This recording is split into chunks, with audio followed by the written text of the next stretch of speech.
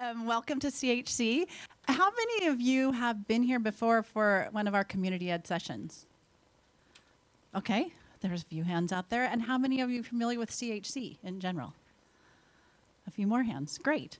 So I'm going to, my name is Cindy Lopez, and I'm the Director of Community Connections here at CHC.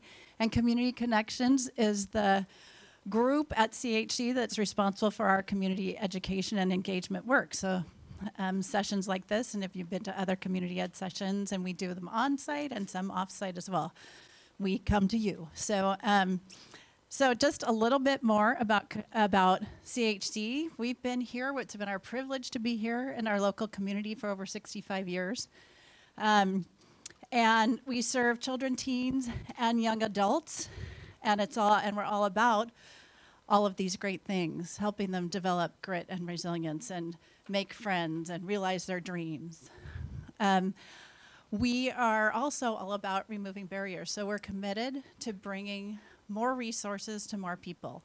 So tonight's session is about having Barbara here and sharing that resource with you, and kind of a different approach to learning. So we're all about making sure that people have the information that they need to make good decisions about their lives and their kids.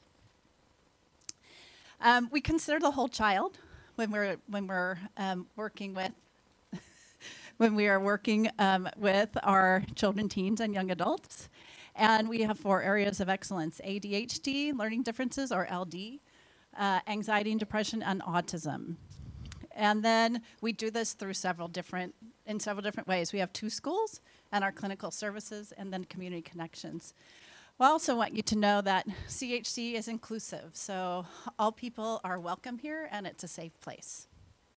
So on that note, I'm going to introduce, we're excited to have Barbara Arrowsmith-Young here tonight to share her story and the Arrowsmith approach with you.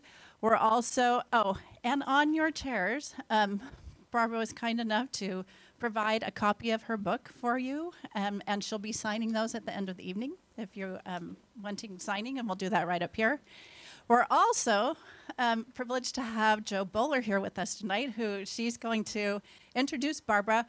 Jo is from Stanford, does amazing work around growth mindset and mathematics. And I do have a slide up here, there you go, and a whole bunch of other things. And there's just a few of her accomplishments up on that slide. So without further ado, I'm going to turn it over to Jo. Oh, Jo, one more thing. She also has her book here this evening, and they'll be selling this right outside the door, and she can sign this for you as well if you're interested. So on that note, I will turn it over. Thank you. Good evening, everybody. It's great to see you. So I probably don't need to tell you that Barbara is the founder of the Arrowsmith program, and that's actually been running for about 40 years in different countries. And she's really a visionary who believes in all children and does work to make sure that they're successful. I read this book a few years ago, and I was so taken by it. I went to visit her school in Toronto twice, actually, and we interviewed people there. It was really amazing to see the work she was doing with people. And a couple of people I interviewed, I actually talk about it in my new book, Limitless Mind. One was a lawyer, an adult, who came to Arrowsmith because lawyers are built for their time, and she was always being pulled up for being too slow and billing all these different hours. So she went to Arrowsmith, and she said everything changed for her. And what really struck me, she talked about how she was now making sense of events that had happened in her life years ago that hadn't made sense to her at the time. There was a family there who talked about their 2 sons, and one of them had had learning differences and always lost arguments with his brother, had gone to the program and now suddenly was reasoning and on par with his brother, making arguments. So anyway, amazing things. We met lots of kids. I know a lot of kids who've really been broken down by our school system that values such a narrow little way of achieving, that go to Barbara's school and just come out as change people. So Barbara's an inspiration to me. She's also the recipient of the 2019 Leaders and Legends Innovation Award from the University of Toronto. So it's pretty amazing. And it's really a great pleasure to introduce her tonight. So I'll hand over to you, Barbara.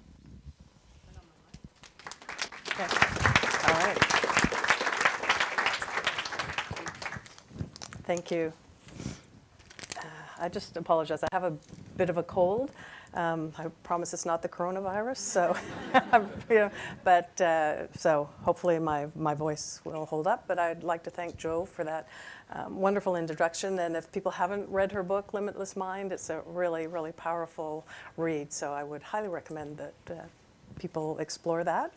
And I would also like to thank Rosalie Whitlock for inviting me to present, and Cindy Lopez as well from CHC here. So I just feel really honored. Walking into this environment, it is so children-centered, and it just feels like a really safe and positive place for children. So thank you for allowing me to be here tonight and talk about my work. And I think I need the clicker. So I'm passionate about the human brain. There's this incredible organ that we really can't escape, like we carry it with us everywhere we go.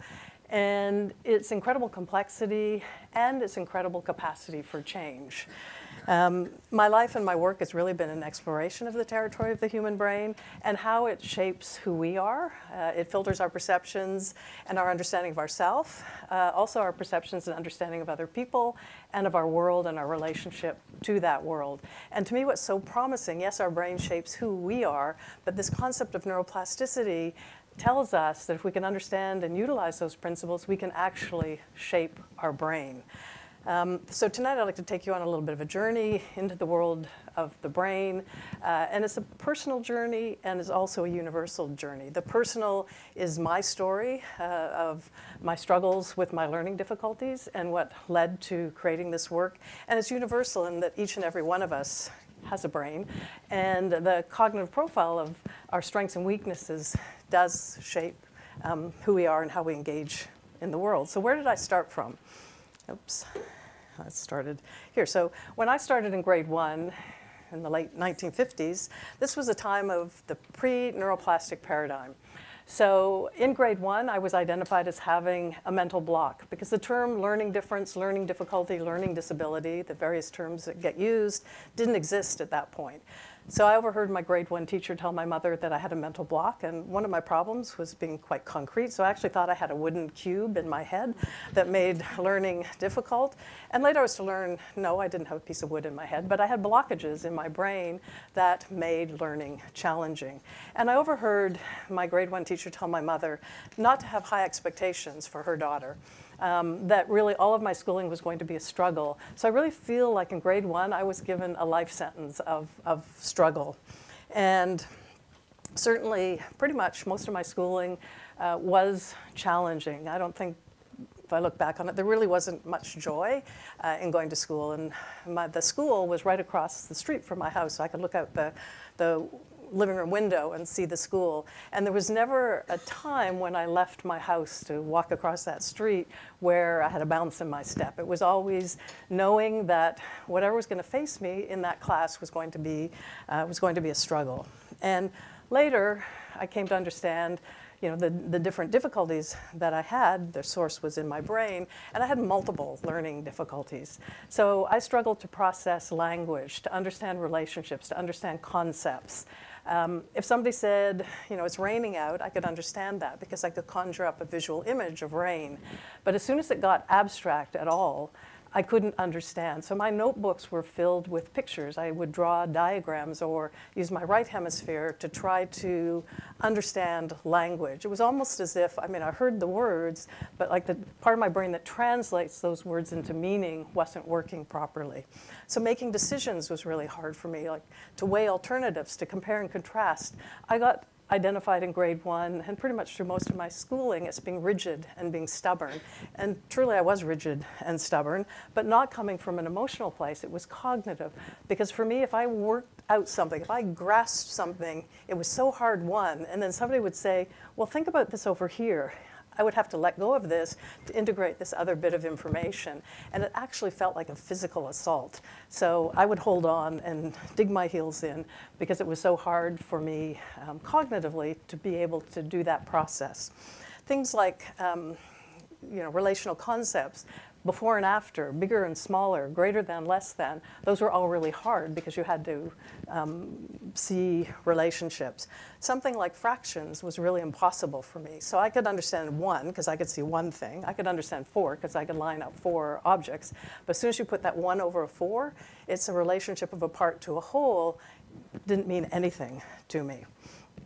I was vulnerable to con artists because one of the ways you know you're being conned is you hear logical inconsistencies in what people are saying. For me, there was no logic in my world, so there were no logical inconsistencies. I struggled with jokes, right? Because to understand a joke, there's irony. So I would learn to laugh when other people did because I didn't want to feel left out, but I certainly didn't understand what they were laughing at. So this was one area of difficulty that I had. And as I said, I had multiple areas of difficulty. So I also, the part of my brain that registers the location of sensation on the left side of my body was not working well. So most people, if you put your hand on a hot burner, your brain tells you pain. So my brain would tell me pain, but it wouldn't register the location of the pain. So if I didn't look, I would leave my hand on the hot burner, which was not really a good idea. So I didn't really register location of sensation. So I was really uncoordinated, that word klutz. I was pretty klutzy. And my mother used to kind of joke that she figured I'd be dead by the age of 5 because I was so accident prone. So that was another area that was problematic. And then I couldn't understand 3-dimensional space. So things like geography or geometry was challenging for me. Even as a child crossing a street, because as you're crossing the street, you're creating a spatial map of where you are relative to that car. And I couldn't do that. So I created strategies. I would walk blocks out of my way to find a stop sign or a stoplight where I knew the cars had to stop and I'd be safe. Or I'd stand at the side of the road and wait for somebody else to cross and hope they didn't have the same difficulty that I had, and we would make it across safely. And things like, some of these problems are hereditary. So my mother had this difficulty, and I have 4 brothers, and one of my 4 brothers had this difficulty. And they operate on a continuum. So my mother and I were at the severe end of the continuum. My brother was probably mild here. And so it was always an adventure. That was my mother's attitude when we got into a car to go anywhere, because we knew where we were starting, we knew where we were ending, but it was a black hole in between. There were no maps in either of our heads. And she said, well, we'll get there eventually, which we always did, and we never really got there the same way twice. But when I got older and sort of started to understand some of these functions, I asked her, had it ever really impacted her? So she shared with me that she had gone to the University of Manitoba to study chemistry. And in the first year, her professors told her, actually, chemistry is not for you. Because she couldn't do, when you have to build those electrons, and there's a lot of spatial representation in chemistry. So she dropped out of chemistry. So it had had an impact on her life. My one brother that had this at a mild level, he did become a chemist at the University of Toronto in the Department of Chemistry, but he went into physical chemistry, not organic chemistry, because it placed less of a load. So I've learned that no part of the brain is irrelevant. If there's a weakness or a challenge in any area, it will have some impact. And so for me, I was very lucky. My mother was an educator. In fact, she had won an award in the province of Ontario for her contributions to education, which I have in my office. It's the Lamp of Learning. And she decided in grade 1 that I was going to learn how to read, and I was going to learn how to write, and I was going to learn how to do basic mathematics. So I would come home at lunch, and I had flashcards. I would come home after school, and I had flashcards.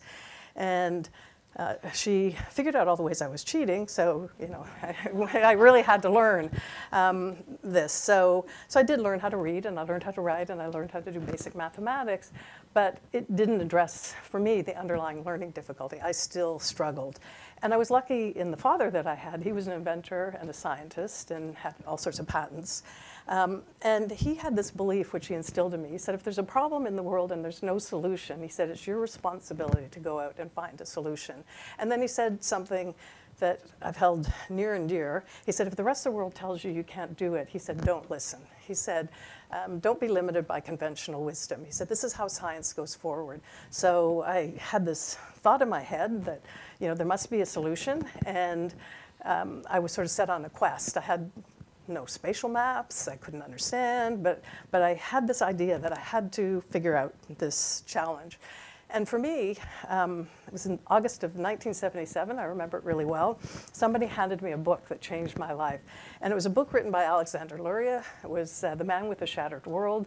And it told the story of Lyova Zizetsky, a Russian soldier who at the Battle of Smolensk had a very localized head wound.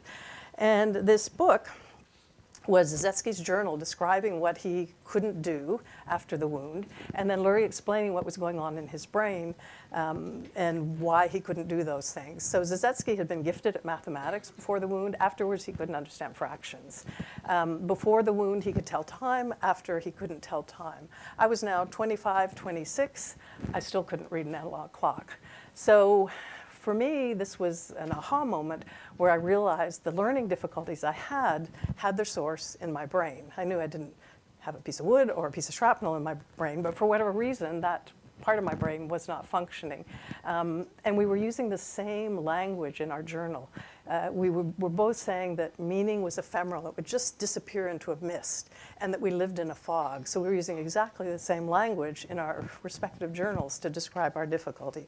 So the first part of a solution is, what's the nature of the problem? Now I had an idea of what the nature of the problem was. What do I do about that? And then maybe some people know Mark Rosenzweig's work. He was at Berkeley. And he was one of the early people looking at neuroplasticity in the 60s. He was doing a lot of research there with rats. And what he found was you put rats in a really enriched environment with lots of stimulation, then they became better learners. So they learned more effectively on mazes. And then he looked at their brains, and he found that the brains had changed physiologically. So he hypothesized that the reason they were better at learning was that their brains had changed physiologically. They had more dendrites, so more synaptic connections, increased neurotransmitters, more glia cells, enlarged capillaries. So that stimulation had led to physiological and functional changes in the brain, which led to better learning. And at that time, I thought, if rats have neuroplasticity, surely humans must have neuroplasticity. And I went to my professors at graduate school, and they all said, no, there is no human neuroplasticity, which now we know there is. But then I thought, my father said, they tell you you can't do it, don't listen to them. And I was desperate at that point. I was now 26, saw no future for myself. So I figured I'm going to go into Lurie's work, try to understand, as he describes these 3 different areas that I'm struggling with, can I create exercises for them? So there were 3 different regions in my brain, went into Luria, thought, okay, what can I do? And I created 3 very different exercises. And one was using clocks, actually. Not that I wanted to get better at telling time, and actually now I can tell time, but I wanted to make my brain process relationships. And currently we have actually a 10-handed clock. So we start at 2 hands, go all the way up. And the idea is it's making the person's brain process multiple relationships simultaneously, really quickly and accurately. So as I worked through that exercise, and I had no idea if it would work because nobody had done it before, I started to see change. After I got to a certain level, I had to keep adding complexity to push my brain to process this information. And I got up to what I call the 4-handed level, where I was seeing 4 relationships simultaneously when I knew there was human neuroplasticity. Because now I could listen to conversations for the first time in my life. I could actually understand what people were saying when they were speaking, which I had never been able to do before. And I could actually, for the first time in my life, I was part of human discourse. I could actually have a conversation that went back and forth, whereas before, because I had a verbatim auditory memory, it was like a little tape recorder. I could actually listen to somebody, memorize what they were saying, walk away, try to figure it out, but it could take me 2 hours, and that person wasn't still standing there, waiting for me to figure it out. And even if they had stood there, it would be a really slow conversation because I'd figure it out, say something, then take another 2 hours. So I was now living in what I call real time instead of lag time. And then I went back and taught myself all of mathematics. So I started at grade 1 and went all the way up to college. And now I understood mathematics from first principles, like the logic. And my father was a mathematician and a physicist. And he'd always told me, there's a poetry to mathematics, which I didn't see, but now I actually saw what he was talking about. And now I was no longer vulnerable to con artists. I could understand jokes. I was, at least I think I was no longer rigid. Maybe other people feel differently, but I could weigh, compare and contrast. And so profound change. And then I did the exercise for that kinesthetic part of me, and now I can actually play sports. I'm not uncoordinated. And imagine if I didn't know where the left side of my body was. When I drove a car, I didn't know where the left side of that car was. So my car was dinted and dinged. Actually, it was my parents' car, just like I was. And now that doesn't happen. And then I went and worked on that spatial part. And I could do geometry after that, and I could read maps, and I could navigate, and I don't have to add in lost time. I always used to add lost time. I'd give myself an extra hour because I knew I would get lost multiple times anytime I went somewhere, and I don't have to do that. So, my life just opened up, and at that point I thought, I want to take this work out into the world to help other individuals. And what I came to learn is that we all have our own unique cognitive profile of strengths and weaknesses. And when it becomes a learning challenge, learning difficulty, learning difference, is when there's what I call a cognitive load. So there are a pileup of different functions that are interfering with an individual's ability to engage with learning, with the learning process. And each function has a very different flavor, in a sense. Like it has a different job to do. And I argue that, for this work to work, we have to go under the label to target the specific function. So we know, certainly if a student is identified as having dyscalculia or dyslexia, there can be multiple different cognitive functions that drive that diagnosis. And for the work that we do, we look at what are those functions for each individual and work on them. We just did some research with a retired professor at the University of Toronto looking at about 1,500 learning profiles of students that had gone through the assessment. And out of the 19, he just took the 9 more common ones. And what he saw was 70% of the students had their own unique profile. 22% had a pattern shared with 5 or fewer individuals, and only 8% of the students had a pattern shared by 6 or more. So really going under the label, looking at the functions, and then what do we need to do? And what are some of these functions? Oh, sorry, I also mentioned, if people are interested, we do have a questionnaire on our website that you can go in and do. There are about 200 questions. And based on the responses, it will give a report and say, this area might be there, or that area might be there. So it's the cognitive questionnaire. So you just find it on our website. And then, so these cognitive functions, again, the work that we do at Arrowsmith, we can currently identify and work on and strengthen 19 functions. And I'm really clear that's not everything that it can impact learning. It's just where our work is currently. So things like nonverbal ability, the ability to read nonverbal cues, numeracy, like the quantification sense, which is an aspect of mathematics, learning motor patterns that are critical for writing, memory functions that are important for being able to hold information. We probably all know the person you send to the grocery store with 5 things to buy. They come back with 3 because they can't hold what they're supposed to be doing. And all of these are described in the book that I wrote, but also on our website if people are interested in more information.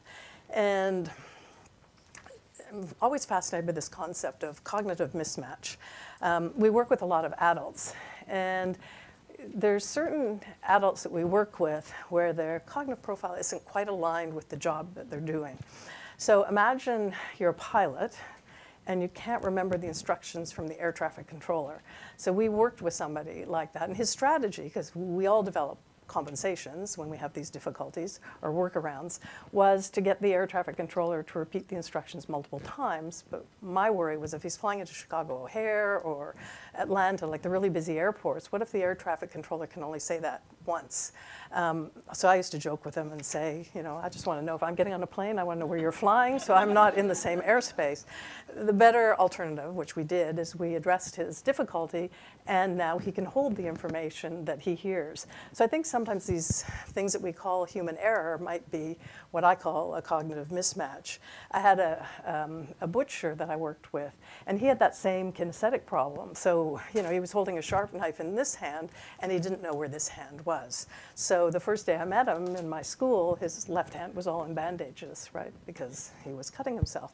And we addressed that, and he doesn't do that anymore. I worked with a pathologist at Yale, actually. He was doing his residency there. And he had what I call object recognition. So it's the parallel region, you know, the symbol recognition is you hold the visual look of the word, like cat. Object recognition is, in the other hemisphere, it's where you hold the look of the thing.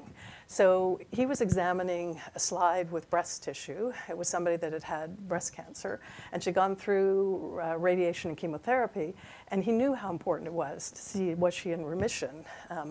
And he looked really, really carefully, and he was just about to sign off that, yes, this person was in remission, when his supervisor came and said, didn't you see these cells here? This is cancer. And it wasn't that he didn't see them, because he looked at them, but he didn't register what they were. So he exited out of his residency program, addressed this function, and he won't make that mistake. So, you know, I've got all sorts of other examples. There are a lot that are in the book, but, you know, if there's a difficulty in any function, it will have some kind of impact in the person's life. So if we want to look at one of these functions, this is the symbol recognition. It's almost, one researcher calls it the brain's letterbox. Other researchers call it visual word form area. I call it symbol recognition. So this is, you know, holding the visual look or the visual, image of a word. So the idea here, you can close your eyes. Can you see the word cat up on a blackboard? And again, these work on continuums. So some people will see really, you have that visual photographic memory where you can just look at something and then see it printed out in your mind's eye. Or some people will just see like a blank screen. Students that are struggling with reading are closer to that blank screen. They can't call up visual imagery of letter or symbol patterns. It'll also affect learning, you know, chemical equations, anything that's a visual template in terms of learning. So what do we do if somebody has this difficulty? For years, I actually thought this was Amharic on the screen here, this language. And in Seattle the other night, I was told it's Armenian. So I'm now going to think that this person did know what she was saying. So if anybody's in the audience, now this is, I've been told, Armenian. So we have multiple different languages, I think 44 different languages built into a computer program. And students often will say, well, I'm struggling with English. Why are we using Telugu, Sinhalese, Burmese, Urdu, or Armenian? And the idea is we don't want the student to be able to compensate. We don't want them to be able to use sound. We don't want them to be able to use meaning. We're trying to target as much as possible into that function to work it. Just sort of like, you know, if you're doing physiotherapy for one muscle, you're trying to target that muscle or that muscle group. So the student has to look at all these unusual symbols, and we have from very simple languages to very complex languages. We start with one symbol, we go up to 8 symbols. By the end of this program, a student is holding 8 Chinese characters in their mind's eye. And what it does is we're not teaching content, we're not teaching skill, we're not working around, we're targeting in to build a strength in that area where there was a difficulty. And at the end of this program, we see improvements in spelling, word recognition, reading speed, as a result of working on this. So again, this is what I call a capacity-based program. I believe what we're doing is changing the cognitive capacity of the brain to be able to handle and do the job that area was designed to do. And then we work with a number of individuals that have nonverbal difficulties. There's a researcher that calls this area cognitive Goldilocks, which I really like, because this is the area that allows you to put yourself into a situation before you get into that situation and think about, okay, what effect do I want to have in this situation? What do I want to accomplish? What outcome do I want to have?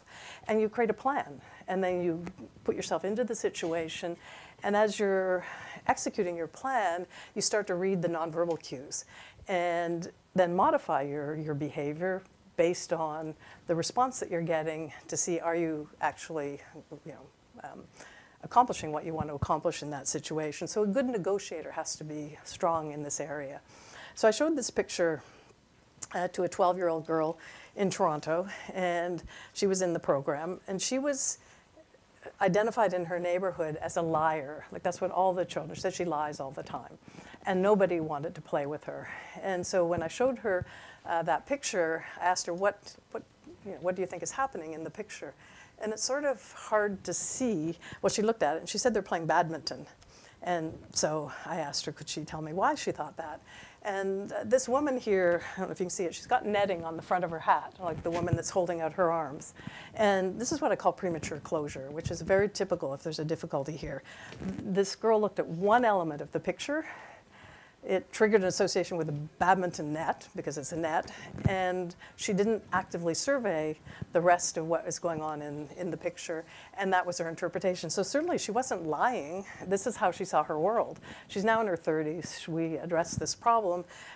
She doesn't make those kind of mistakes, but this is the person that, if there's difficulty here, that's socially awkward, they misread those social cues. They may think, something is going on that's not really happening. Poor at all that social navigation, planning, or if they're strong here, this is the person that is, can read very subtle social cues. Does it affect the individual academically? I mean, I would say it more affects them socially, but it will affect them from being able to read nonverbal cues from a teacher in terms of expectations. So it is a really important area. And we know that the students in the adolescent class are successful as they're working through this area because they start dating and because they can navigate that. But it's kind of a two-edged sword, because now they want to date and they don't want to do their homework, but they eventually recognize that it was doing the work that allowed them to do that, so they get back into the groove. But this is also the person that leaps before they look. So we probably all know people that have a little bit of this. And again, they're on continuums, so someone could just have a mild problem, moderate problem, or a severe problem here, or somebody can be gifted in this area. So what are some of the outcomes as we work on this function? Not only that the person can now read nonverbal cues, but they can plan activities socially, and they can start to interpret and regulate their own emotional responses and modulate their emotions. So if we think about various approaches, to address learning difficulties, and all of these have benefit. And certainly all of these were things that helped me get through school. So there's compensatory, which we all know is using tools or technology to support the learner. So voice recognition software, Kurzweil readers, using a digital recorder to record notes if you can't remember or you can't write.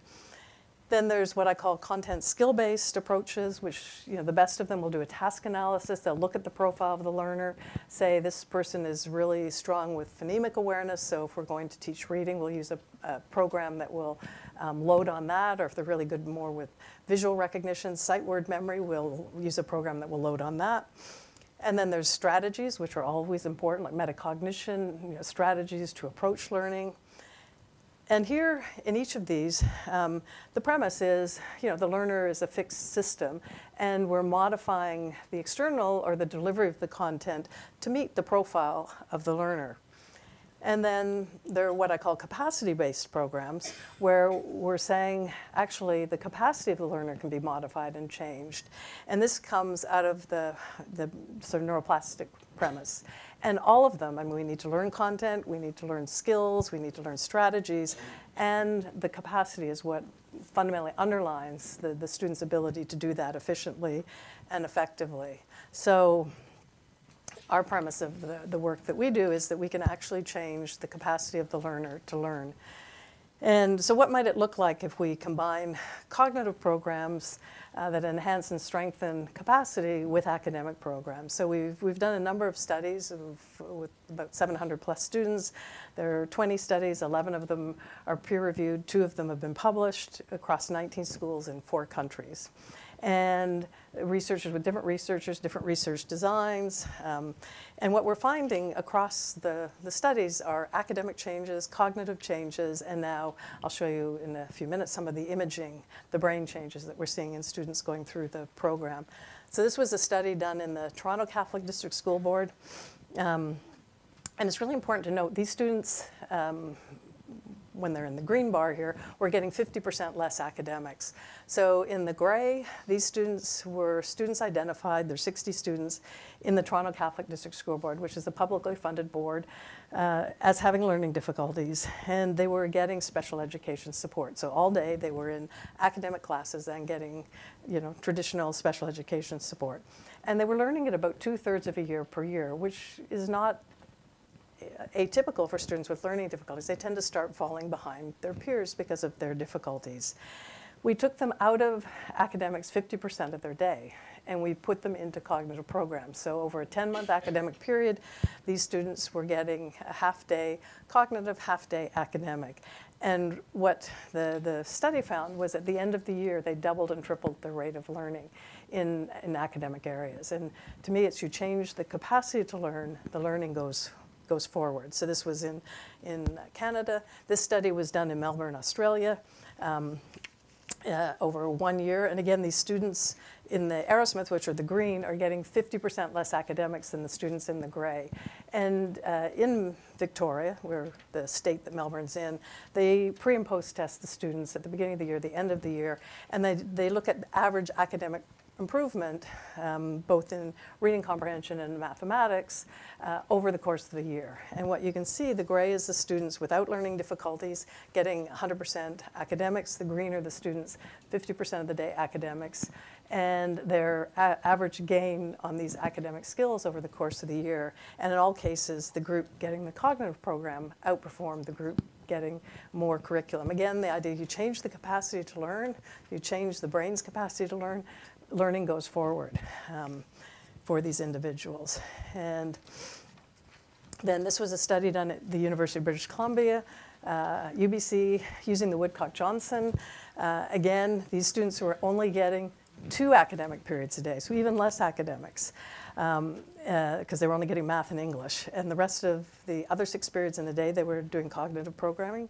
And everything that's in yellow is statistically significant on the Woodcock-Johnson. This was across 3 schools. Actually, the school in Redmond was one of these schools, and 2 schools in Vancouver area. And seeing, again, you change the capacity, significant academic gains. And then these are 2 more studies, and all these studies are, this document is on our website if people are interested. I have a couple here as well, which summarizes all the more current research. And if you're looking on the website, if you click into the title of each study, it'll take you actually right into the study. And so this was University of Calgary in the Brain Gain Lab, and Southern Illinois University in Carbondale, Illinois, again showing exactly the same things. These students in both of these studies were only getting 2 academic periods a day, and the rest were cognitive programs. And so all of these things that are listed here, word reading, reading fluency, comprehension, spelling, computation, quantitative mathematical concepts, math fluency, all of these changed significantly over the course of a 10-month academic period. And what the University of Calgary researchers, their conclusion was, strengthening cognitive or neuropsychological functions presumed to underlie academic achievement deficits, improves reading, mathematics, and writing by targeting the cause, the cognitive deficit, rather than the symptoms or the achievement deficit. So again, I just argue you change the cognitive capacity, you change academic outcomes. Then they're also looking in these studies that, this is Southern Illinois University at UBC in Calgary, on the Woodcock-Johnson over the course of a 10-month school year, changes on cognitive measures. So everything that's in yellow here, processing speed, number facility, perceptual speed, cognitive efficiency, all of these are significantly, changing as the students go through this program. And it's all on the website. And so here's the list. So this is now, that was Southern Illinois University, University of Calgary, UBC, and the UBC study was just published in a journal in October, and it's on our website if people are interested. So all these cognitive abilities, so we're seeing the academic abilities, the cognitive abilities, and then UBC looked at students in Arrowsmith, these are the red here, and compared them to students that were in the school board getting traditional special education. So again, these are all students with learning difficulties. And they looked at, again, on the Woodcock-Johnson, they averaged the cognitive scores and the academic scores. And again, these students are only getting 2 academic periods a day, and the rest is all cognitive. And what you see is significant improvement in cognition and also in achievement, because it's the brain that drives the learning. And then we're looking at social, emotional, and behavioral improvement. Again, this is at UBC on the behavior assessment system for children. And the measures at the top are what they call adaptive measures. So these are things like leadership, social skills, adaptability. The ADL is activities of daily living, so being organized. All of those had improved over the course of the year. The bottom half of the data here are what they call maladaptive behaviors. So this is challenges with attention, withdrawal, anxiety, somatization, which is like, I feel sick, I don't want to go to school, depression, anxiety, all of those reduced over the course of the year. So not only does it affect academics and cognitive, but social, emotional behavior. And then this data is coming out of Dr. Shona Reichel's lab at UBC. And she found a greater sense of well-being and happiness in students from November to May that were in Arrowsmith. And she was quite surprised when she looked at this data because she said that's not typical. The typical pattern is students from November to May start to feel more stress. They feel less happy, less of a sense of well-being because they're going into exams and they're starting to feel anxious. Whereas the Arrowsmith students were absolutely the reverse. And I argue it's because now they have the cognitive wherewithal to handle that material that they didn't have before, so they're feeling better about themselves. They used one of Carol Dweck's measures. People probably know her work, this incremental theory of mind. You really can't be in an Arrowsmith classroom and think your mind is fixed because you're actually changing your cognitive capacity. So that really wasn't a surprise. Locus of control, viewing yourself as an agent of change. And what was really fascinating, they started to see a reduction in cortisol. So a physiological measure in terms of stress. So all of these things are changing in these individuals. Then what we've also now done research of students without learning difficulties. So just putting this program into a regular academic class. This was a study done in Australia.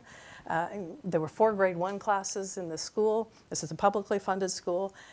And they took the motor planning exercise, which is an appropriate exercise for grade 1, and 30 minutes a day, one of the classes, 5 days a week, did the motor planning exercise. And it works in motor plans for writing and also motor plans for eye tracking and reading. And they pre and post tested them on a standardized test of writing speed and accuracy, the Wold sentence copy test.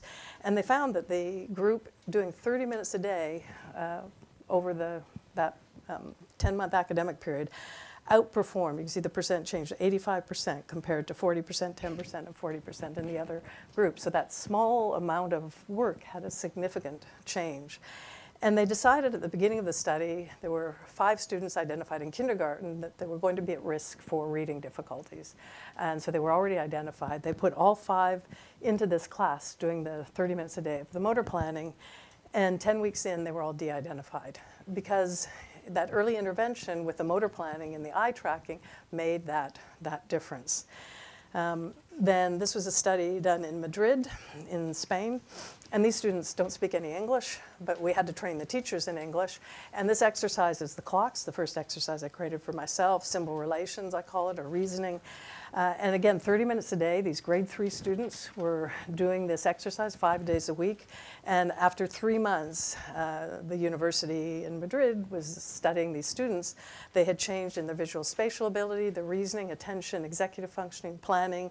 And this study has just been accepted to be presented at a conference in Prague this summer.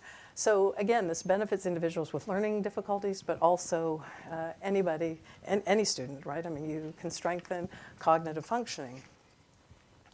And this was a summary statement. There was a conference in New York in February. And one of the researchers, basically this was her conclusion, saying the research findings at UBC and SIU are consistent. There seems to be a story here about cognitive efficiency, which includes working memory and attention and learning, the capacity to learn new things. These are really important cognitive skills for success at school and life in general, and it's really important to consider that we saw this much improvement after only 1 year of what's typically a much longer program for a lot of students. We're excited to see what may unfold if we look at students with their full treatment regimen, and we're continuing this research.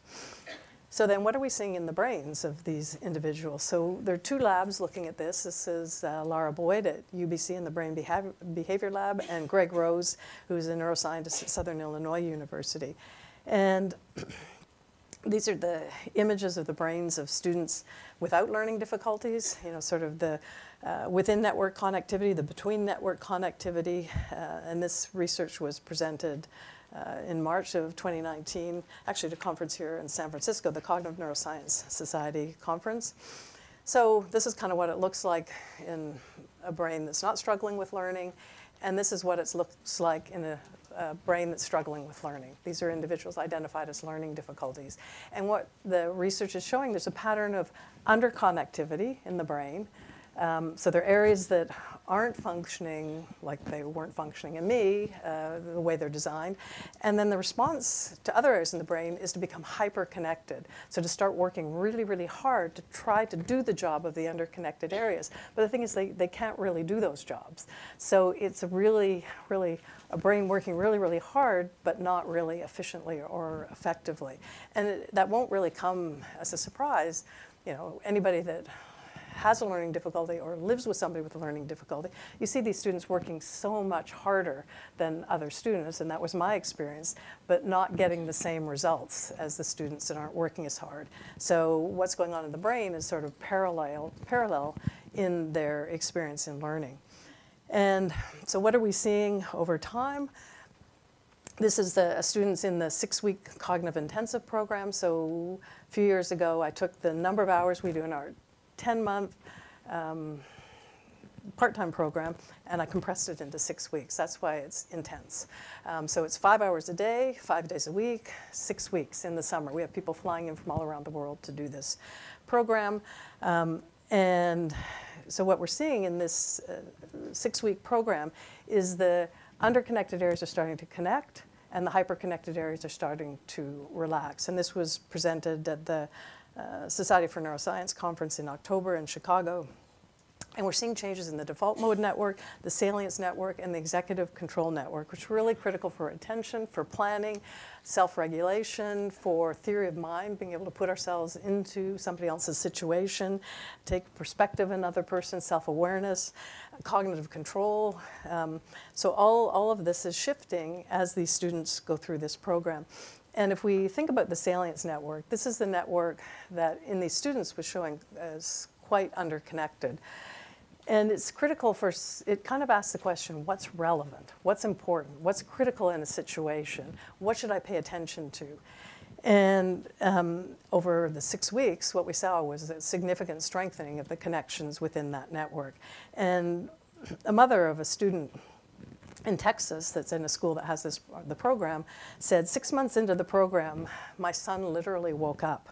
Similar to stories of patients in a coma waking up. One day he walked into a classroom and anxiously asked, where have I been?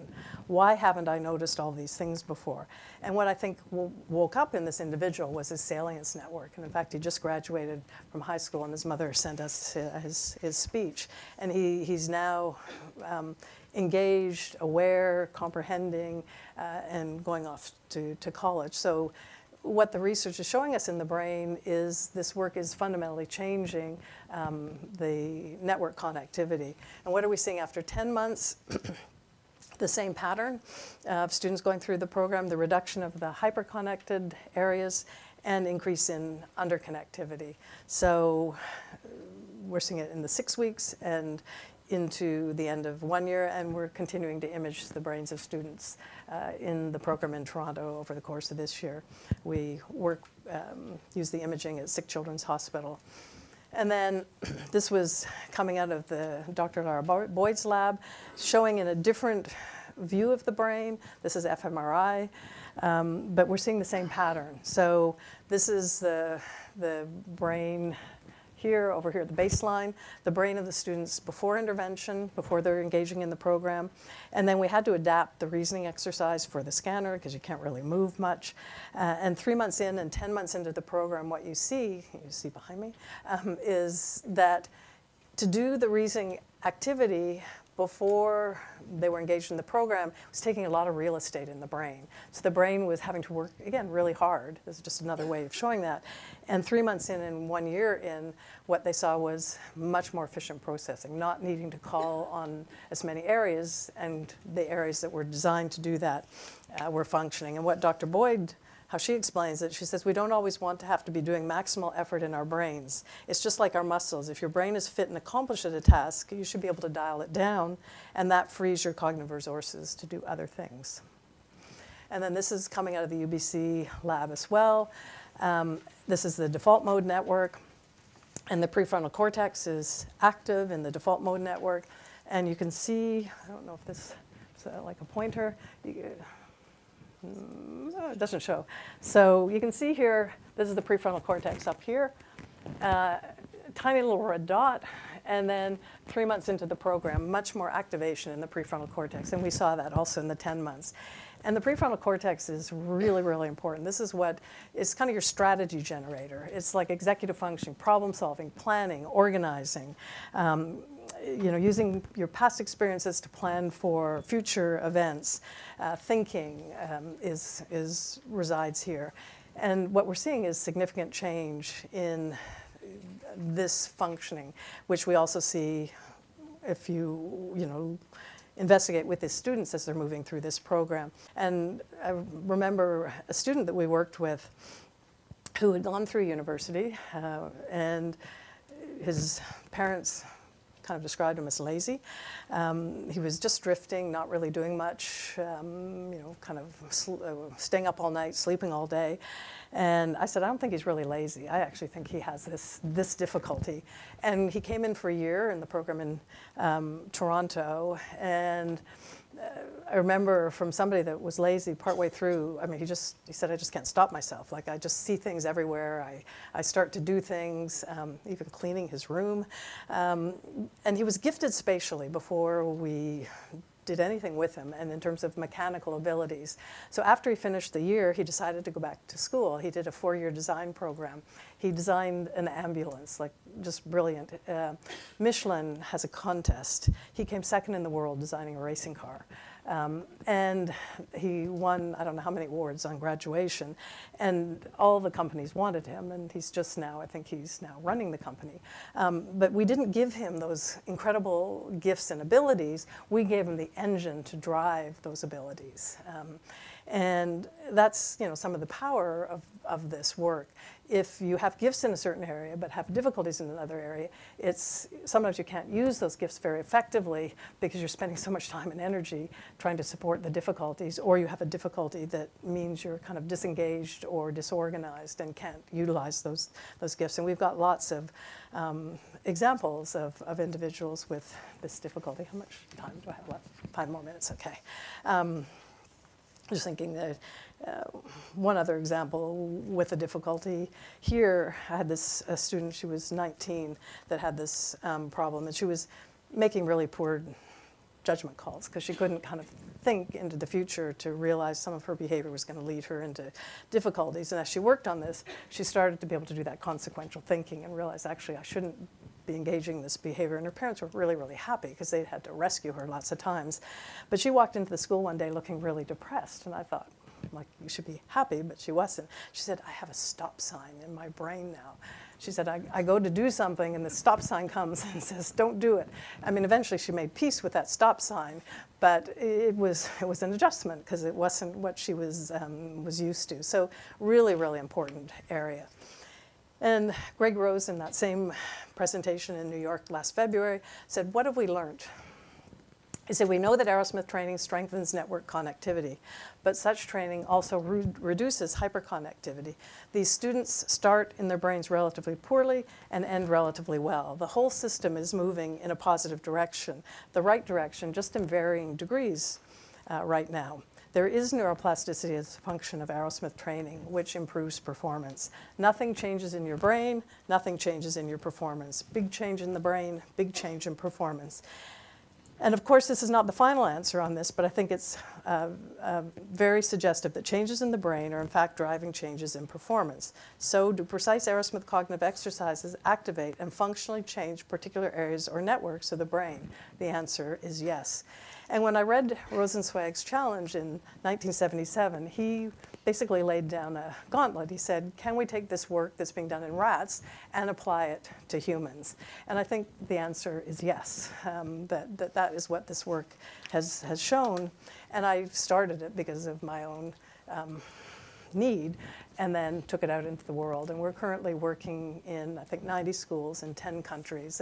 And our goal is to make this work accessible. And if we think about what it is, it's this targeted cognitive programs, which is, targeted differential stimulation to different functions, driving effort for processing, which drives neuroplastic change, which is leading to changes in the brain, which leads to increased cognitive capacity, which changes the ability to learn, which leads to increased social emotional well-being and increased academic success, and I would say increased vocational success. So what do I dream of? I dream of a day when cognitive transformation is just a normal part of curriculum. We go to school to learn. We learn with our brain. It just seems to me that it should be a good marriage between neuroscience and education, that they're good cognitive programs. If people are interested, I have a whole plan. Grade 1, we do the motor planning. Grade 2, we do visual memory. Grade 3, we do the numeracy piece. Grade 4, the reasoning. Grade 5, executive functioning. Grade 6, nonverbal. And 30 minutes a day, 5 days a week, and then every school would also have a cognitive classroom where students that are having, some more challenges could spend a couple more periods. So, and then by the end of elementary school, it would be just a different possibility for these individuals. I work with a lot of adults who say to me, I didn't choose my career. They said, I got to a certain point and there were so many doors closed. There was only 1 or 2 doors that I could walk through. And I think what this work does is it opens multiple doors. And maybe they'll make the same choice and decide, I'm gonna walk through that door, but now it's a choice, not a forced choice. And so that is my vision. And this concept of dare to dream, again, a lot of students, myself included, at a certain point shut down their dreams because they didn't really see a really great future for themselves. And I think through unlocking these, cognitive challenges and transforming them into strengths, not only do we allow these individuals to dream, but they now have the cognitive wherewithal to actually live their dreams. So I thank you for listening to me tonight. And then I'm going to, I think there's the next part. So I'm going to invite Jill Malott up to talk a little bit as a parent who's had her daughter in the program, and this is Carly here with that funny little thing on her nose. But if you want to come up and share your story, I really appreciate that. Hi. That's tough to follow, Barbara. So I don't have an advanced degree in education or neuroscience, but what I do have is the last 13 years of experience of trying to support my kid. So,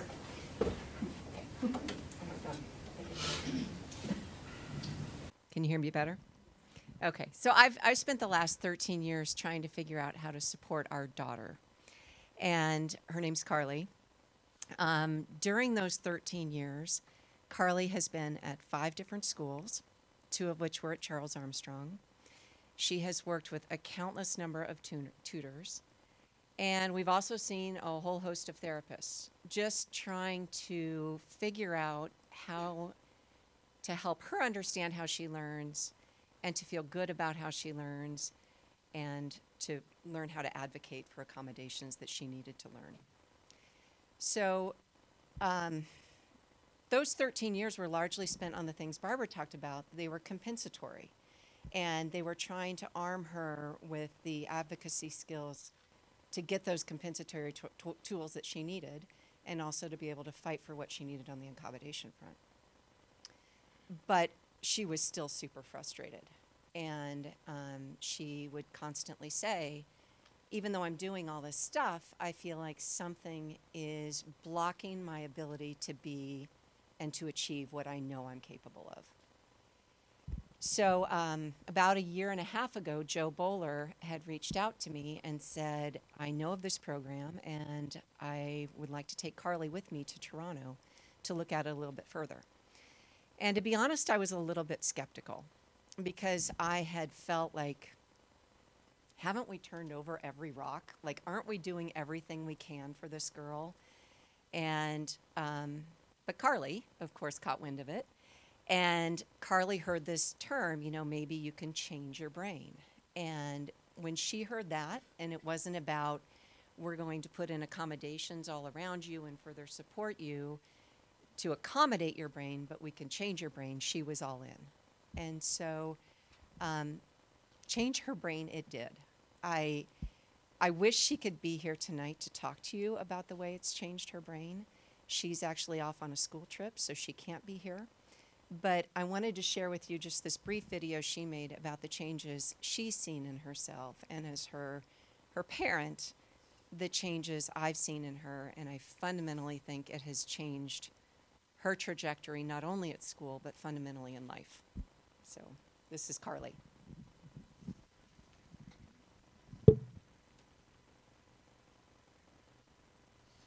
Hi, my name is Carly. I'm a junior, and in my sophomore year, I did the Arrowsmith program.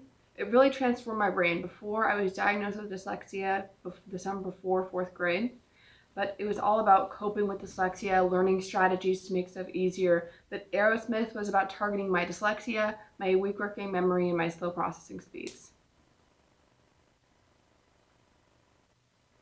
Well, a way that I feel differently now that I've done Arrowsmith is that I'm able to keep up with conversation and points that people are making. Before, I was lost within the discussion. I wasn't able to keep up, not even fire back points. I was kind of just sitting quietly internally trying to figure out everything that was going on. For example, last year in history, we had a seminar, and I was Russia in the debate, and it was the Congress of Vienna. I was trying to negotiate for land.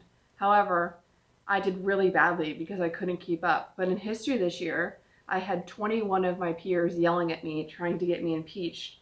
And as my teacher said, I was able to fire back as quickly as I was able to take it. Another example of how I feel different is my way that I can solve multi-step problems. Before, I would get lost within the numbers and I was really confused. I could only section out one thing at a time. So in Algebra 1, which is clearly more simple than the other maths I've taken, I wasn't doing so well because I just could not see how all the steps fit together to make the answer that I received. But in Algebra 2, which is much more complex, I'm now able to see how everything is related and be able to apply different concepts within a problem.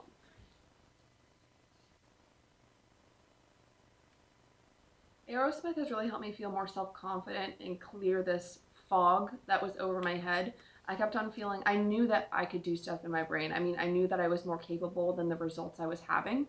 So it was so frustrating for people to think I was stupid or just unintelligent.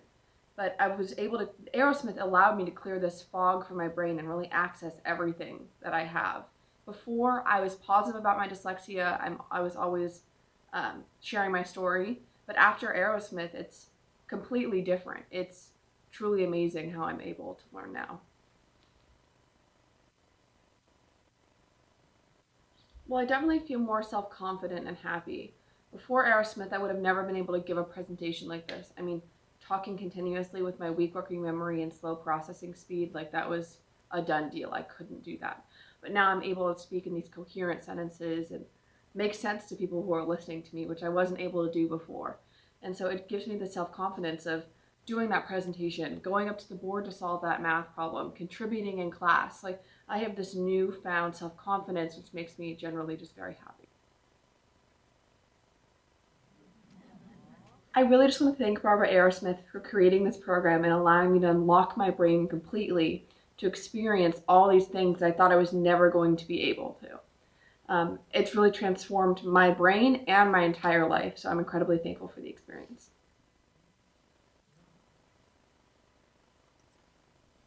Anyone who feels like they have this fog over their brain or they're not realizing their true potential, I really encourage you to check out this program because it's completely transformed my life, and I hope it can do the same for you.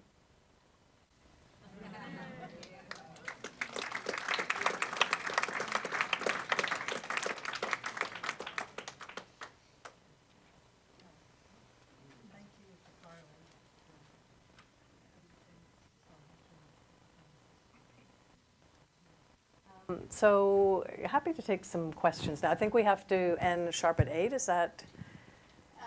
Around 8, and then Okay. we can And then do some book signing. Yes. So and maybe Debbie Gilmore is here, the executive director of Arrowsmith. So yeah, I guess if we want to field some questions. You had your hand up first. Oh, there's a microphone here, so maybe. Okay, you wanna- I can yes. do that. So how do we sign up? Like, do we have to go to Canada? I would love to find a way to bring the work here, and often it's parents that advocate for the program. I mean, a number of years ago, a number of mothers in Atlanta, they made little name tags, Mums for Arrowsmith, and they just knocked on all sorts of doors of schools, and not every door opened, but there were 4 schools in Atlanta that took on the program. So I would say probably, I think 80% of the schools, it's through parent advocacy. So. No, we have learning centers as well that offer the program. So there's the range of options. And if you're interested, you could get Debbie's card afterwards. We have people in Toronto that are happy to do webinars to explain this to educators, and we're happy to, come back here. I would really love it to be really accessible, everywhere in the world for children that struggle with learning. Yes. And so I just want to introduce myself. I'm Beth Powell, and Yes. I'm actually one of the Open Doors, desperately seeking to bring this to the Bay Area. We attempted it about a year ago, and we loved the program. Parents were thrilled, but we hit the logistical issue in the Bay Area of space and funding for teachers. And so if people are interested and we have the interest up front and we can talk to people about space ideas, I would really love to have an open conversation with anyone that's interested. I have business cards. I'll stand up real quick just because I'm very serious. I want this in the Bay Area. I've referred people to Canada and actually had people go to Toronto, and their lives were truly changed. It's incredible. And I don't know, Christine, do you want to say something? Or Christine's had her daughter in the program. Oh, Debbie, just one moment. So Christine over here. And then, I need the microphone. it's just, sorry, we will come back over there. I'm Christine Giordano, and my daughter, Mia, is proof positive of the Arrowsmith method. When she was 8 years old, she was asked to leave a very prominent private school here in Menlo Park, and I was told that I would have to accept the fact that she had a disability. Straight up. Bottom line, fast forward, the brain can change. I was always a believer in neuroplasticity, and I would not accept that diagnosis. And fortunately, we had an opportunity to meet Howard Eaton, who had the Eaton Arrowsmith School in Vancouver. And so we were going to move to Vancouver. And then we found a way to bring Arrowsmith here. So my daughter Mia went through the full program here in the Bay Area, and we benchmarked her scientifically all the way through. And from where she was when she started the program to where she is now, she is in mainstream, and we chose Design Tech High School because we're a believer of charter schools and school choice. And had it not been for school choice, we never would have been able to design a program specifically for her. And she now has a GPA of 4.3 with no accommodations other than she does get some extra time. And going through the program, I can tell you that it is brain changing. We can see the developmental changes as she went along year after year with the exercises. And they're benchmarked within the program because you have these learning assessments. And the most important thing that I think I could tell you in this short window of time, because I want to give other people a chance to ask questions, is that conventional wisdom is, especially in the United States, is that you go through programs, you go through school, and the schools are designed to teach you certain content as you go through each grade level, right? And then you have to look at it and make a paradigm shift. If the cognitive capacity is not able to take in the information, then what's the point of jamming it in? That's where you get children who are depressed, sad, doubtful, feel like they're stupid. They measure themselves against their peers. So we as parents, what I could give you from my experience is that there is no gap. Okay, children can learn as their capacities are able to expand. Arrowsmith does that. They open up the pathways through diligent effort of the student, and the most important thing is the student is in charge of its own learning. So the student then is empowered. The student recognizes that they are smart, they have capabilities, and they are able to master subject matter. She took physics, Mia took physics freshman year in high school, got an A. She's taking calculus right now as a junior and getting an A. And so there are so many things that I could tell you, but with a short window of time, it would be a miracle to bring it here to the Bay Area, because we have such a high rate of dyslexia. And this program, through other students, because we have friends that also mastered the program, went through the program and very successful now. And it's really important work that Barbara did, and I thank you from the bottom of my heart, because Mia is proof positive of the miraculous work that you all do. So thank you, thank you.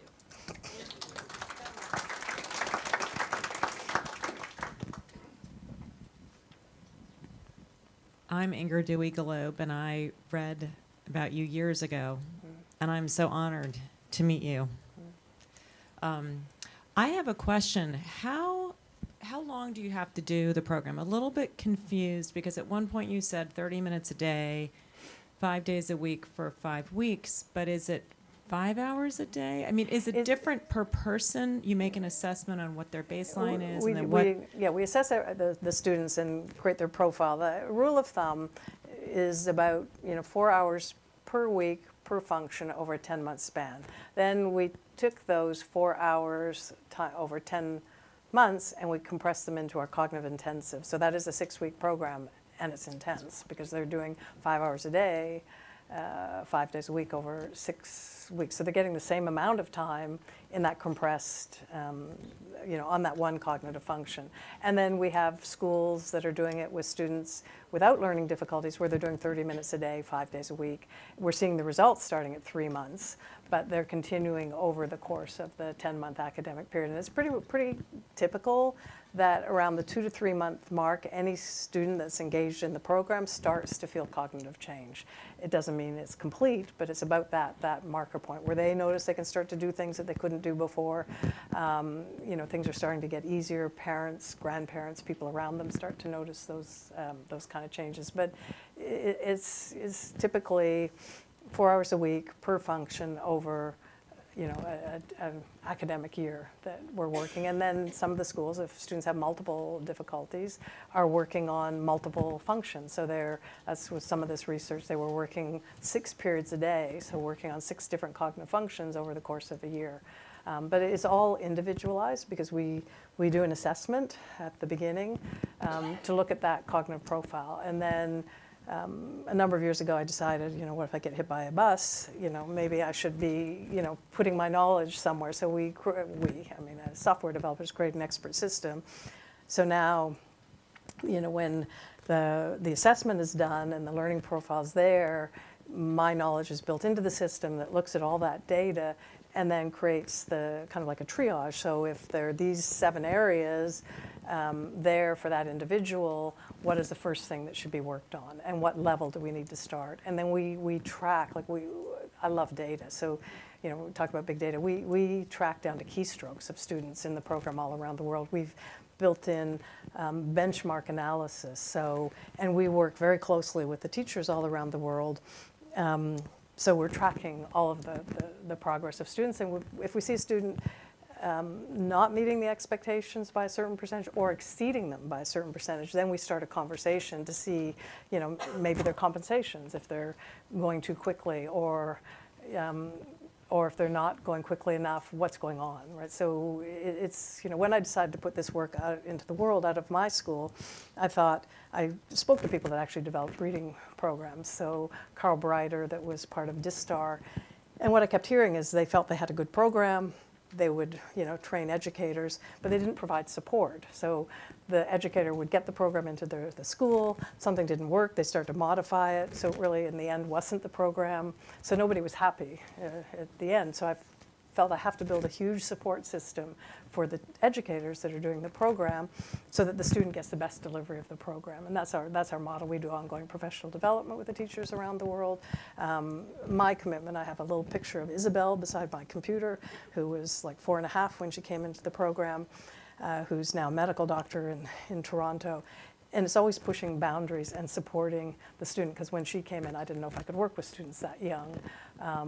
And I had to modify all sorts of exercises to access her. In fact, a few weeks ago in Toronto, I met another parent whose son was about 4 when he came through the door, and she looked at some of the exercises and she said, he will eat those. He won't do them. He'll actually eat them.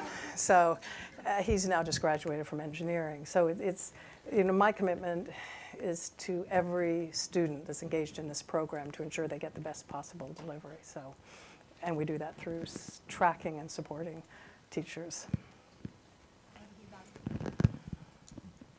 I was just wondering if you have any research or study involving children or adults with intellectual disability.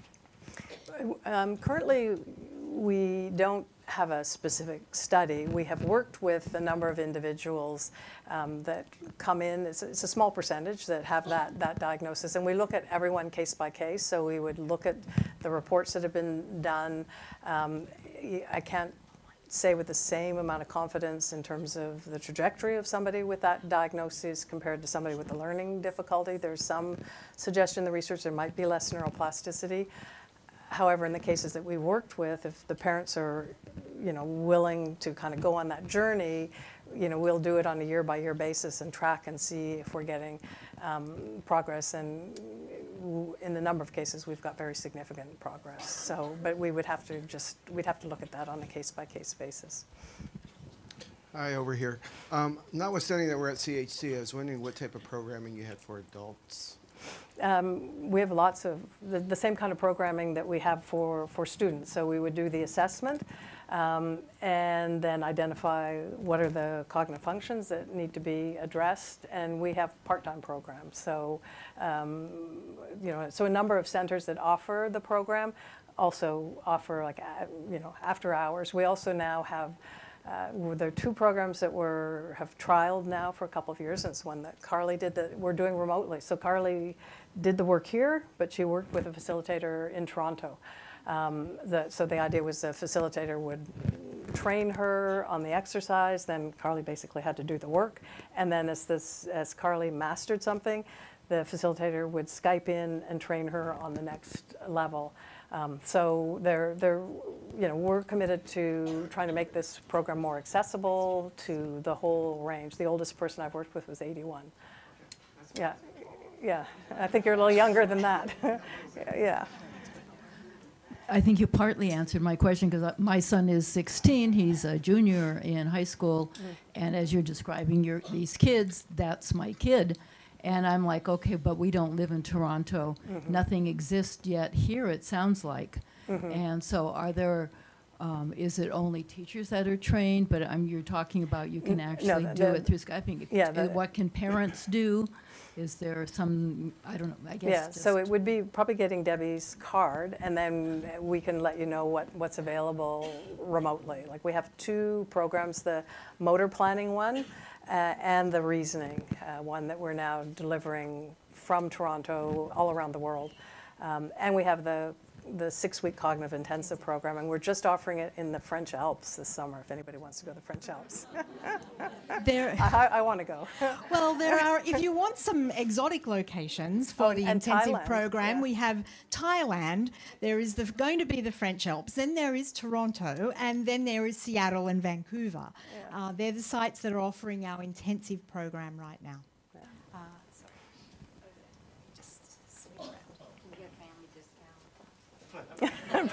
We've had a whole families have come from Australia, and mom, dad, and the 2 children. Yeah. Okay, I'll come back with my card. Any questions here?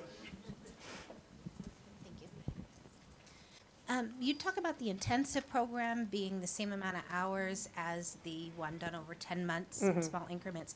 Have you measured the difference in a student getting them in the intensive versus, is it the same amount of It growth? seems to actually be more. Really, in the faster intensive? because it's so intense.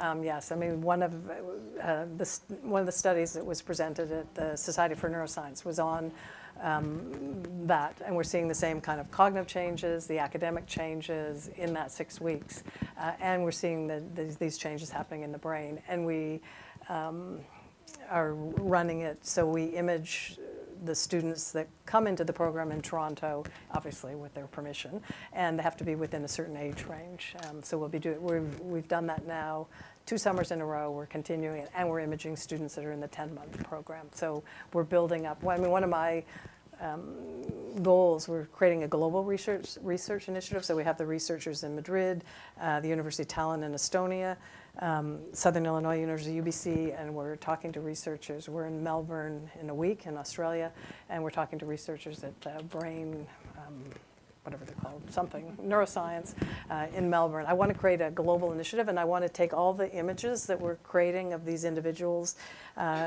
with their brains at different points and make that available to researchers around the world so we can understand more about what's going on with individuals with learning difficulties. Like that is fundamentally a goal of our organization. Yeah, and we've just set up a foundation to try to raise some funds to support that. I'd like to create a research institute. Yes, I'm not done. Hi, Barbara. I'm an occupational therapist, and I specialize in sensory processing. Being that reading the Brain That Changed Itself long years ago, met you there. They were talking about you, and they were talking about a fast forward program also. Do you have any information comparing this program compared to yours? Well, interesting. Mike Merznick, who is one of the developers of that program, we just had lunch the other day here, he's just retired from UCSF. What I would say and what he would probably say, I mean, Fast Forward is a really good program for acoustic temporal processing. So it's for those individuals, like, when we hear speech, some individuals it sounds like noise because the part of the brain that parses speech into discrete sounds isn't working properly, right? So obviously if speech sounds kind of noisy or fuzzy, then when you go to try to read, you're not going to be able to put sounds to the symbols. So it's a really good program for that. The program, I developed a program for that area, but I think actually Fast Forward is a better program for that area. And then we have programs for 19 different cognitive functions. So you would say that Fast Forward is like a basic foundation. Yes, it's for understanding those cognitive concepts. Yes, right? I would say it's a capacity-based program. Like it comes out of neuroscience. What I did, it comes out of neuroscience. There's also the CogMed program that comes out of neuroscience, out of the Karolinska Institute in Sweden. So they're all, but I would say the difference in Norman Deutsch, whose book you referenced, The Brain That Changes Itself, he travels all around the world. And currently, he says there's no program as comprehensive as what I've developed in terms of the broad range of cognitive functions that it addresses. And it's probably because I had needs. I didn't have one area of difficulty. I had multiple areas. So one program would not have benefited me. I had to create all sorts of different programs. And then after I saw the benefits, I started talking to lots of other individuals with learning difficulties that weren't all the same as mine. And then I would go back into Laurie's work and try to figure out, okay, what isn't working for this person? And then I would create an exercise, and then we'd see, was it doing what I thought it should do? And sometimes things ended up in the wastebasket. But over a number of years, developed a range of programs to address, these different functions. One more question. I ran my clinic for the last 15 years, and I get into a point where I need this kind of work for the clients I'm working with. If I was to refer them to you, what would be a cost for 6 weeks program? The 6-week program, if they're coming up to Toronto, I think it's 5,000 Canadian dollars, which is like 12 cents in American. Sorry. Is the insurance covers any of it? Insurance covers any of it? It doesn't. In Canada, not. I don't know. There might be coverage here, but in Canada there isn't coverage. I mean, in Canada you can get a medical tax credit for some of the fees that you pay. So it's different, whatever the regulations are here, there might be a possibility, I don't know.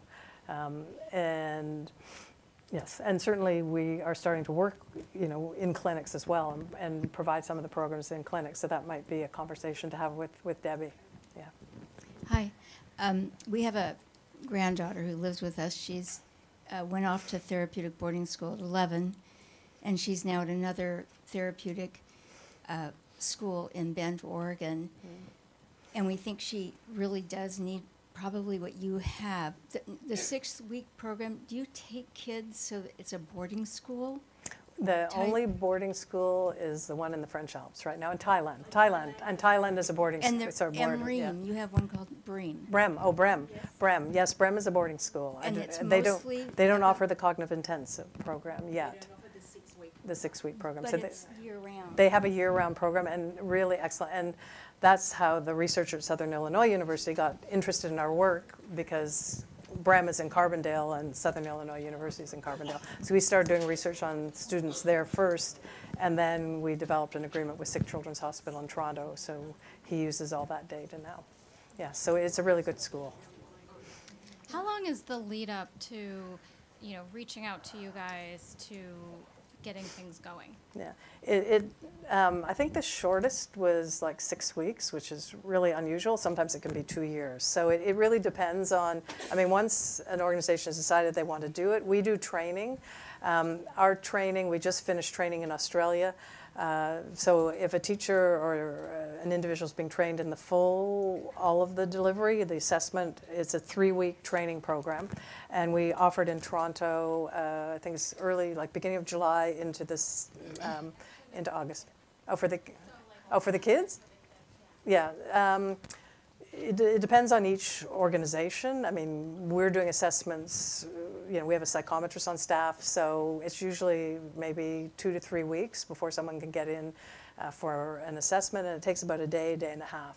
And then we have the learning profile for that individual. Any of the schools, if you go on our website, arrowsmithschool.org, there's participating schools, and it will list the various schools around the world, and the majority of them offer assessment as well. I really loved your example about the letter recognition capacity skill building you were doing with the Armenian. I was wondering, do you have any examples of exercises that target working memory or processing speed? Yeah. Or if not, explicit examples that you could explain right now, like on a website or anything? Well, the one that Carly did affects processing speed, working memory. It's the one that I created for myself, which is the clocks, right? So the idea is not about telling time, but seeing relationships. So we start, processing 2 relationships. It's a 2-handed clock, then 3, which is hour, minute, second, and then there's 4, a fraction of a second, then 6, then 8, and then 10-handed. And 10, only 2 people have ever walked into my school in Toronto and looked at the 10-handed clocks and been able to figure it out. And one was an astronomer who was part of the group that discovered radio-emitting galaxies, and the other one was a physicist from Harvard. So I figured I was onto something with that exercise, at that level. But it's like, and the idea is as students are working through, not everybody gets up to that 10-handed level. Like there's a certain point at which the functioning is solid and it's average, and then there's a choice. Do you want to continue going to build that into an incredible strength, or is it sufficient at that point? And then sometimes there are other areas, so we don't have the luxury to continue on because we've got other things that are critical. And we do that in consultation with the individual, and occasionally there are people that walk out the door when I think, I'd like them for another year, but, they're happy to use the gains that they have. Yeah. I wouldn't be doing my public duty if I didn't tell you all right now. This program really changed my life, and if you have a kid with learning disabilities, I highly, highly, highly recommend looking into this program because it honestly changed my whole life. And I could not be more thankful for you, honestly, because I wouldn't be where I am as a student today, as the person I am, without your program. And honestly, I am so proud of the person I've become today because of this program. It is a part of me, and it's something I'm so proud to say I've done. And it changes you. It changes your life. It changed mine.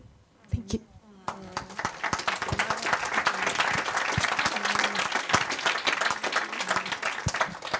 I think we have time for one more question. After these questions, I'll be outside. I can answer some more, and Barbara's going to be signing books, and she can answer some more. So I think you get the lucky microphone. It's a quick one. Okay. What about mixing with other like environmental changes like nutrition? Absolutely. I think they're what I call sort of state factors. So good nutrition, good sleep, meditation, exercise. We encourage. We don't include it. We try to incorporate some mindfulness into the program, some social, emotional learning into the program. The challenge is we're trying to do a lot with the cognitive exercises. So we encourage parents to have the children engage in other activities of things that we can't provide. It's really intense. Our goal is to get the students into the program, do what we need to do, and get them out of the program. So a student doesn't come to us in grade 1 and stay till grade 8. They may be there for 2 or 3 or 4 years, and then they're back into the regular school system. Yeah. Some people asked me for my cards, and I thought I ran out. I just found some more. I did hand out my colleague. She's very happy to answer questions. But I just found some more. So, all right, over to you. Yeah. Okay. So I guess are we? Yeah. Okay. So yeah, thank you, Barbara. That was great.